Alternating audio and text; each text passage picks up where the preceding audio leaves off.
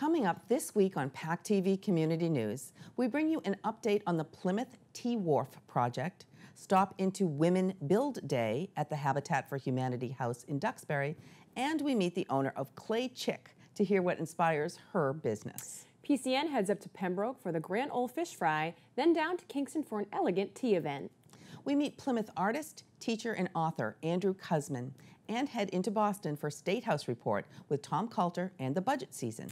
Town Talk brings Pembroke's town administrator, and it's all coming up Thursday night at 8 p.m. on your public access channel. See you then.